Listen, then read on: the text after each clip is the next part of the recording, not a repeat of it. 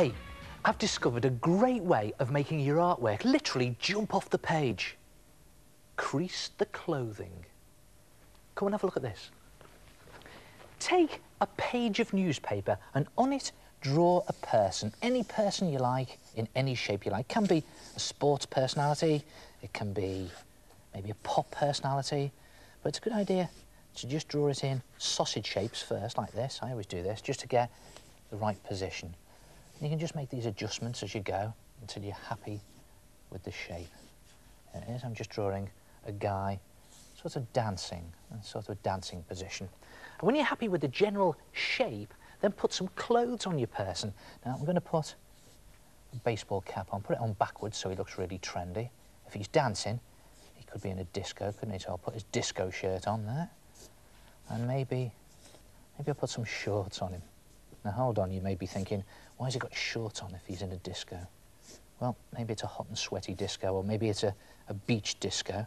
And I think I'll put some socks on him down here like that, and some nice big trainers.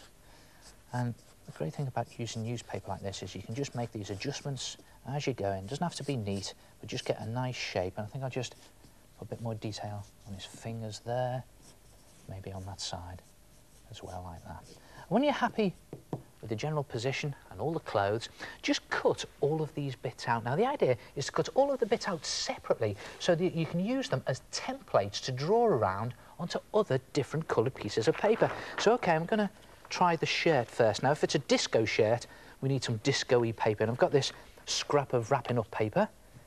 There it is, and I've always got these scraps of wrapping up paper that I save over from Christmas, and you never know when you need them in a heart attack.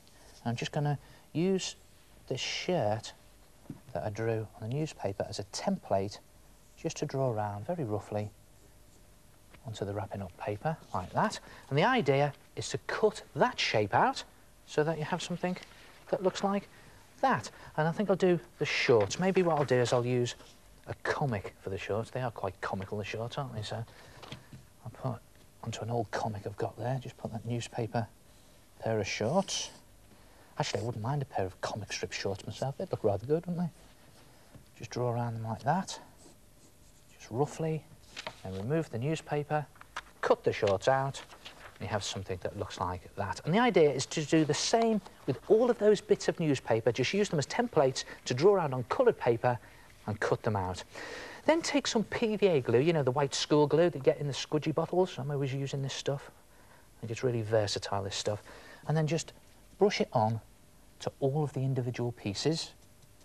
I'm just doing this really quickly to show you. You can take a lot more time over it, do it a lot more neatly, and just brush it onto the top of the shirt and the shorts and all the bits of the body.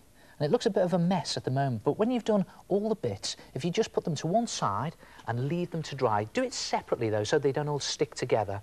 When they're dry, look what happens to the PVA glue. Yep, it goes all hard and stiff and shiny like that, and it gives it a really good finish, a good effect there. The problem is, all these bits are still a little bit flat. So the only thing to do is crunch them up. Just crunch them up, put creases back into those clothing. Now, I know you're probably sitting there going, oh, no, he's just done that, now he's creasing it up. But it's a great effect. Just crunch them up and do the same with all the other bits, and just pull them up and crunch them up like that, and then separate them. And it's a good idea at this stage to put them onto a piece of thick paper or card as a backing card, any colour you like, something that looks good as a backing. And then it's just a case of piecing them back together again in the original shape, like a jigsaw. It's quite difficult to do this, it's quite difficult to grab them because they're all shapes, they're all sticking up. But don't flatten them because you get this great 3D effect there. That's it, he's back in his dance position now, I'm quite happy with that. And when you're happy with the position, just glue it down. Put a couple of dabs of glue very loosely on the back of each piece. And whatever you do, when you're gluing them down, don't press them down, otherwise you'll flatten each piece and you'll lose the 3D effect. And look at that. It really does jump right off that backing board. And I've even added in some musical notes with felt tip pen. And see what I've done there? I've given him some tin foil shades. Try it yourself. Creased art. Good effect, isn't it? And as I say, you can do any person you like. What about a sports personality there?